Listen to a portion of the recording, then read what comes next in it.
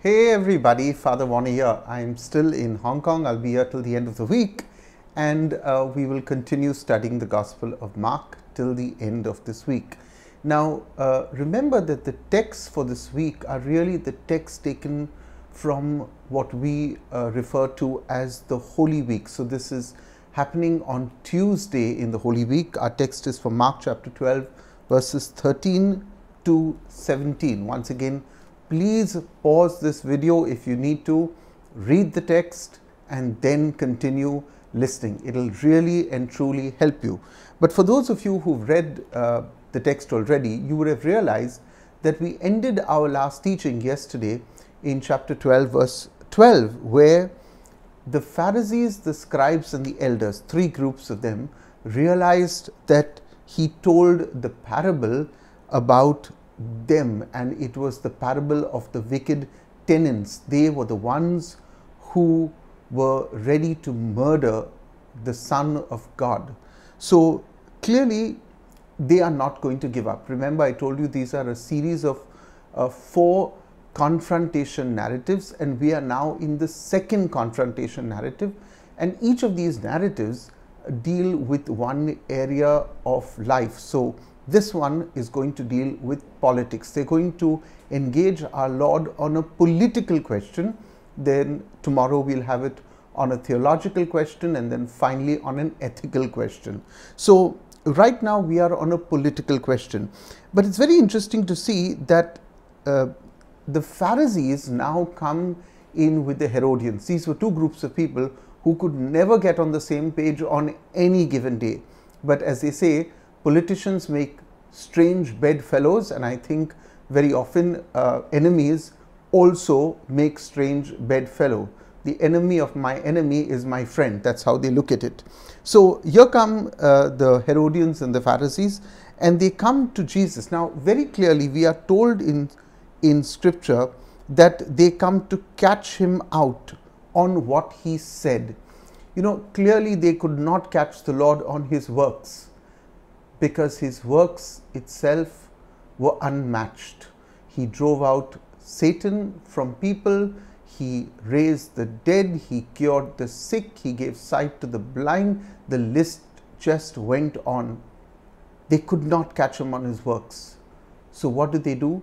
They catch him on his words. And we see this so often, even today. You know, when people want to get you, they get you on a technicality. They will never get you on the heart of what you did. They'll say, oh, you have a good heart, but you should, technically you were wrong. So they are trying to catch Jesus on a technicality. And what is the technicality? They come to him. I like the way they begin. It's a method that my dear friend, the late Father Larry Pereira, would call lather and shave. Lather in the sense, you know, you butter up the person, then you pull out the knife to shave them and give them a good nick also. If not, you know, cut them with the blade. So lather and shave is what they follow, because they say to Jesus, they are praising him, lots of platitudes.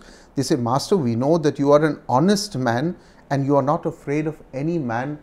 You don't care for their rank. And that is true, because Jesus took on the might of the Jewish religious establishment. I mean, translated today, it would have been the Pope, the cardinals, the bishops. He took them all on. Yeah. So they say, well, we know that you are an honest man. They admit he's an honest man, yet they don't want to deal honestly with him. See the dishonesty in that very statement. And then they say, we know that you teach the way of God in all honesty. There goes honesty again, this time with God's word.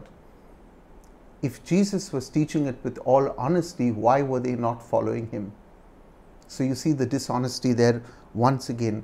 But mercifully, sometimes even Satan admits to the powers of God. I don't know why man can't. Yeah, these very satanic people in that sense were admitting that Jesus teaches the way of God in all honesty.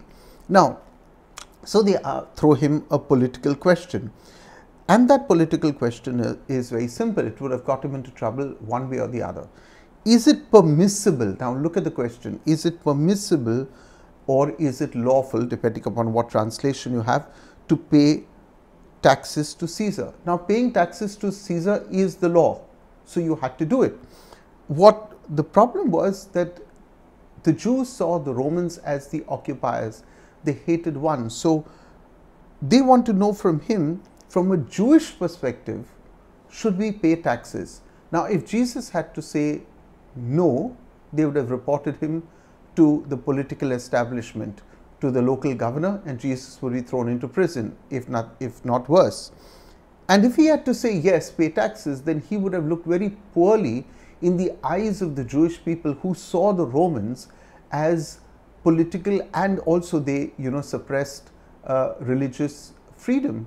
We know that the chief priest at the time of Jesus was nothing short than a political appointee, something that we also see happening with the Chinese government wanting to politically appoint bishops in China. We saw this in India with Indira Gandhi, who attempted many years ago at the time of Cardinal Valerian Gracious to want to have a say in the appointment of bishops. So this happens across the world. Don't be too shocked.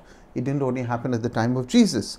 So is it permissible to pay taxes? Yes or no? They actually give him a yes or no question to corner him. Now, as I often say, you ask Jesus a stupid question, you get a stupid answer, okay? And here they got it, I think, full measure, pressed down and running over was theirs. Now, what does Jesus do? He says, show me the money. Show me the money in your pocket. You have, yes?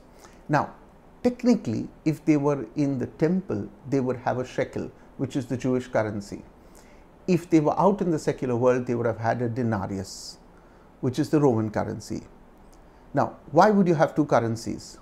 Because the denarius had a graven image of the emperor. That money didn't technically even belong to them, it belonged to the emperor. It's loaned to you, that kind of thing. Our money belongs to the government of India. We saw that in India when we had the demonetization. We just had to surrender all the 500 rupee notes.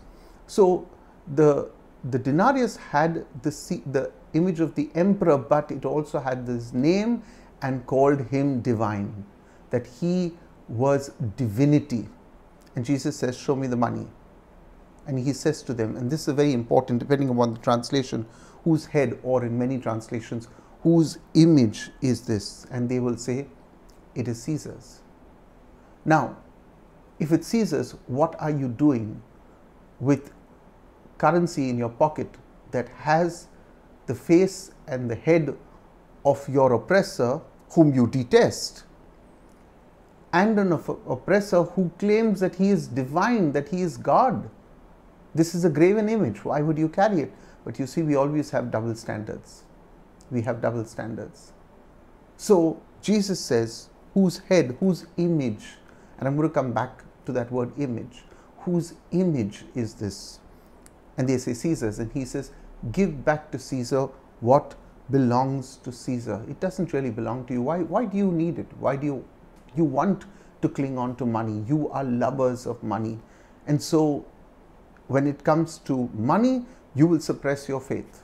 But if it belongs to Caesar, give it back to Caesar. And in that sense, we also know from Romans 13 that God encourages us to pay our taxes. Please don't take this as an excuse for not paying your taxes because you don't like the government or you think the government is oppressive. Read Romans 13. But coming back, give to Caesar what belongs to Caesar. And the second part, I think, is far more important for you and me. Give to God what belongs to God. Why? When Jesus asked that question, whose image is this? Your mind should switch to Genesis chapter 1 verse 26 and 27, because we were made in God's image and likeness. So if we were made in God's image and likeness, we need to give ourselves back to the rightful owner. We should be giving of ourselves back to God. And here I want to give you this spiritual teaching. One is, we give to society, to government, what belongs to government. And here's the strange thing. Do you notice that we give to government, we pay our taxes very easily? Why? Because there's always a threat. You'll go to jail. We don't give of ourselves to God because God is love and we take him for granted. But even more, and here I might be, some of you might misunderstand, because the minute a priest talks about money, all of you get up and listen. Relax, okay? Everybody, please relax. One is giving yourselves back to God in service. Giving, as a young man will ask Jesus, which is the greatest commandment, to love God with all your heart, your soul, your might, with all your being.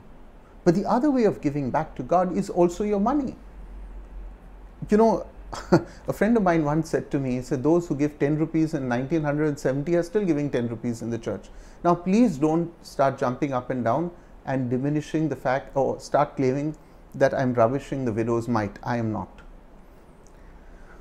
You know, many people say, I don't want to give to the church, Father. I don't know what the church does with our money. I don't know what the priests are doing.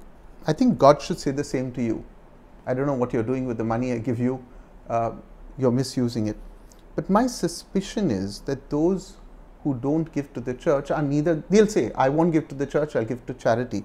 My suspicion is you're neither giving to charity nor you're giving to church. My suspicion. And I feel very strongly that those who are givers, their hands go to their pocket automatically. You know, we always have friends around us, as we say, their hands never go to their pocket. They never spend on anything. They'll pretend that they want to, you know, I'm sure you're laughing because you're thinking of someone. They pretend that they want to pay for the meal, but, you know, they're always very slow to the draw. And I suspect that those who don't give to the church don't give to charity. They give grudgingly. And I must tell you this, that God loves a cheerful giver, not my words, the words of Scripture. Now, many people will ask me, Father, you know, about this business of tithes. Should I give 10%? I would say give as much as God has given you and give generously. You know, very often when I've spoken about this ministry, how do you think this ministry is supported? It is supported by good people. I need to live. I'm on sabbatical. And I live. I must tell you, I am blessed with friends who will welcome me into their homes, pay for my tickets. Somebody asked me I get some curious questions. Somebody asked me, Father, why do you wear this rosary? Like it looks like some Hindu mala. Somebody asked me, how, Father, you're traveling a lot. Sometimes I don't know what is in these questions. Ask me a question directly if you must. Don't play games like the Pharisees and the Herodians did, you know. And I'm not suggesting that everybody does, but people do. They layer their questions between, you know, oh, you're traveling, Father, you're traveling again. Ah, yes, I'm traveling again. Yeah. And when I work sincerely from 3:30 in the morning till 9:30 at night non-stop. Do you do that? I did that to the detriment of my health. So here's what I want to say to all of you. Give. You know, don't be grudging about your giving. God has given you. Also, you know, and I opened my Bible again because I made a point that Jesus was truly gifted the way he answered his critics. And the Lord had his critics, he had his haters, he had every one of them. Jesus was gifted in the way he answered his critics. He was clever. You need to be smart with your faith, not a buddhu. Yeah, for those who are not familiar, buddhu is a Hindi word meaning, you know, ignorant or stupid. Yeah. But don't be silly, because God asks us not to be silly. Jesus tells us, you know, that the children of light need to start behaving like the children of light, because the children of darkness are more astute. But my point is also this, that if Jesus was tremendously gifted, so are we. Today maybe you can sit back and ask yourself, what is the gift that God has given you? Don't take my teachings amiss. Sometimes I'm a bit strong. Somebody sent me a comment and said, Father, very strong teachings from Hong Kong. Yes, because the last week of Jesus was filled with some very strong words, and they were for the Jewish religious establishment. Enough of the games that we play. Let's start being honest with each other in what we want to say, and say truthfully. Don't forget to like this video, share it, and if you've reached this far and also have not contributed towards the running of this ministry, please do so. You can reach me on my number via WhatsApp 9820242151. God bless you, Father, Son, the Holy Spirit. Don't forget, like, share and leave your comments. Bye for now.